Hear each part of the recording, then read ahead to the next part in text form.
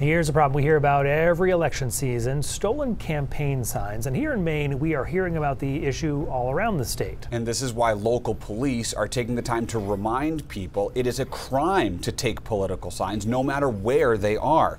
Yarmouth Police Chief Daniel Gallant says just this month, someone was caught on camera taking a sign. He says taking one from the public right-of-way, the land on sides of many roads, can result in a $250 fine. Taking one from private property can result in a theft charge. That can get you up to 6 months in jail and a $1,000 fine. Yarmouth, luckily, has only had one report of this instance, but ultimately there have been other reports around Cumberland County. My message is just, respect other folks. If it's not your sign and you didn't put it there, or you weren't authorized to place it there or remove it, then just leave it alone. Recently in the town of Manchester, signs have been disappearing as well. One selectman candidate there says 9 of his signs were stolen and others have been run over.